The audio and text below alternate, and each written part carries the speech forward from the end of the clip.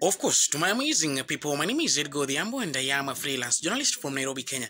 If you're first tuning in hapa ndani ya Durgas TV, hakikisha kwamba unapata kusubscribe to this amazing YouTube channel ili upate updates every now and then. Now, today guys, I'm really sorry na ni uchungu sana kwani ni tumainio ama pia ni zile lengo ambazo watu pia wamepata kuziweka pale ya kwamba wanapotoka maeneo za Kenya kuelekea nchi za ugaibuni ni kwamba wanapata kujikimu na pia kujitafutia riziki na pia kwa familia zao hapa nchini Kenya.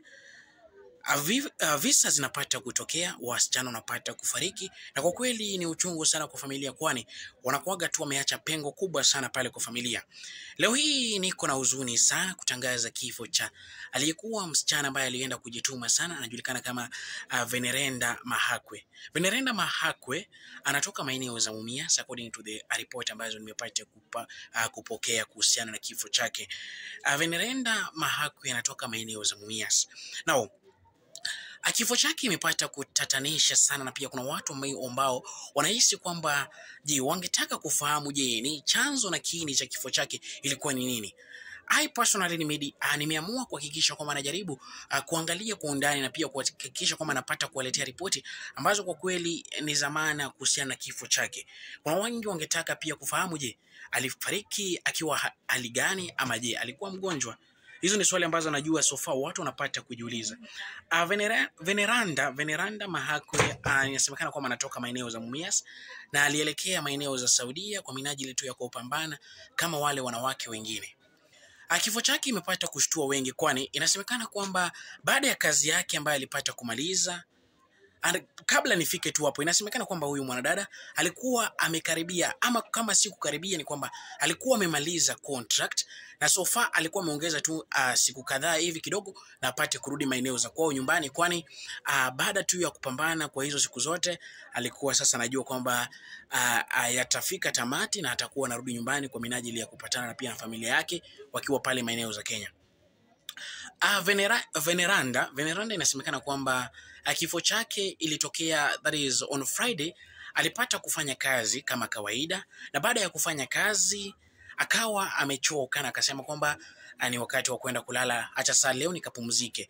So on Friday baada ya kufanya kazi akiwa ameenda kulala. On Saturday ndio siku ambayo mwili wake ulipatikana tu pale kwenye kitanda tu akiwa amelala hivyo tu. Jinsi alivyoenda kulala hakuwahi amka na akapatikana tu amelala pale alikuwa ashatuacha. Now, nimeamua kufanya tu upekuzi kidogo kuhusiana na kifo chake kwa sababu ni kifo cha kutatanisha sana. Na nilipokuwa nikiangalia sana kwa sababu she is one of the ladies ambayo pia amepata kunifollow pale kwenye TikTok, anajiita sana Valdlik 8. Anajiita Valdlik 8, jina ambayo unapata kuona hapo kwenye screen. So I decided also just to follow her, niangalie amekuwa akifanya nini sana pale kwenye TikTok. Now, nilipokuwa naangalia pale kwenye TikTok kabla ya kifo chake ni kwamba alipata kupost video fulani pale kwenye TikTok na akasema hivi, akawa anaimbia mama yake mzazi kwa akijaribu kumsifu mama yake mzazi kwa kazi nzuri ambayo alipata kufanya. Hiyo ilikuwa ni tarehe 10 mwezi wa 10 2023. Alipata tarehe 15 mwezi wa 10 2023 alipata kufanya video pale akiwa ameweka picha ya mama yake pale akiwa anamuimbia tu nyimbo za kupeana yani kumpa mamake furaha. The other thing I want to say ni kwamba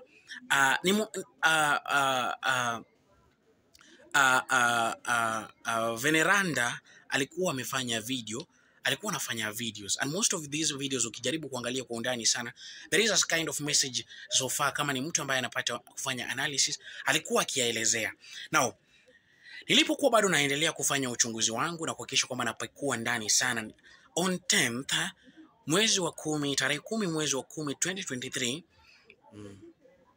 alienda pale kwenye mitandao na kaandika hivi, what can not kill you make you stronger. Alipata kuandika pale kwenye mitandao na kaandika kwamba what can not kill you make you stronger.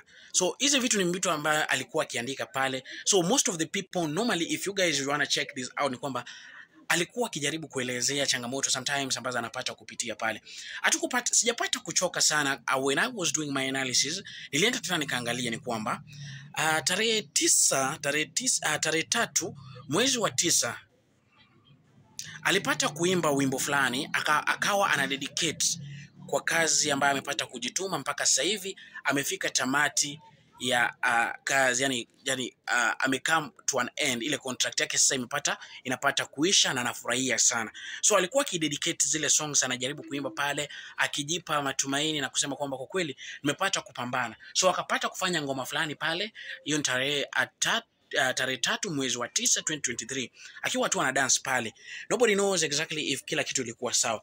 Now the other thing ambayo pia nikifanya tu upelelezi wangu tu pale ndani ya TikTok yake ni kwamba nilikuja kugundua ni kwamba tarehe 27 mwezi wa 7 2023, tarehe 27 mwezi wa 7 2023, alienda pale kwenye mitandao yake na akaandika hivi, yani vile Waiguru alianza a story at kindly renew your contract, I will raise your salary from January, home. Akaandika hivi, home in Zoe Dricewell reloaded. Now you guys you see kwamba aliandika pale, alisema kwamba according to yeye, anasema kwamba Waiguru alikuwa akijaribu kumwambia ni kwamba apate kurenew contract, lakini yeye akasema kwamba yeye January lazima apate kufika nyumbani. So most of these things ambayo nimekuwa nikijaribu kuangalia pale, and then the other thing, akaandika tarehe 3 mwezi wa 6 2023. This is the first time ali introduce na kusema kwamba kwa kweli contract yake inapata kuja kufika tamati. Tarehe 3 mwezi wa 6 2023 aliandika hivi pale, aliandika pale ka feeling ka home soon. You see, akawa anacheza dance pale akisema kwamba ka feeling ka come home soon. Now guys, our sister ni mtu ambaye pia alipata tu kwenda kujituma kama wale wasichana wengine na kujua kwamba haya yatapata kufanyika. Mahakwe ama that is Veneranda alikuwa ana matumaini kwamba ataenda kujituma, aenda fanye kazi kama wale wasichana wengine. And as you can see ni kwamba ukijaribu kuangalia pale kwenye TikTok yake ni kwamba alikuwa anajua kwamba tayari anakuja to an end of the inaitwaje, contract yake ilikuwa inapata kuisha, lakini most of the things ni kwamba mambo yakawa somehow haijaenda poa sana. The other thing nataka niseme kwamba guys, it is not always good if you uko kwa contract na contract yako is almost ama ukaribu kumaliza contract, si vyema sana kuwa unaambia watu mimi tayari nakuja, contract yangu inaisha. Because when I look at Veneranda alianza kupost kitambo sana, akawa, and when you look at ni kwamba video zake zote alikuwa ni kama kuna message alikuwa anajaribu kuelezea watu. Hakuna being strong is always the what, like unaona ni kama ni mtu ambaye alikuwa anajua exactly what she was going through. Meanwhile hatuwezi sema hatujui chanzo na kini cha kifo chake. Ni kwamba inasemekana tu kwamba tu alienda kulala, na baadaye kulala ni kwamba akapata kufariki. Asubuhi yake kama on Saturday akapatikana pale akuwa amefariki. The family back at home, hivyo ndio habari ambayo sasa hivi wamepata kukumbana nayo. Hizo ndio habari ambayo so far amepata kukumbana nayo. So Veneranda ni kwamba bado mwili wake huko maeneo za Saudia, and also the family back at home. Kwa kweli najua kwamba wapati kuweza hii yote kuwa wakiwa peke yao.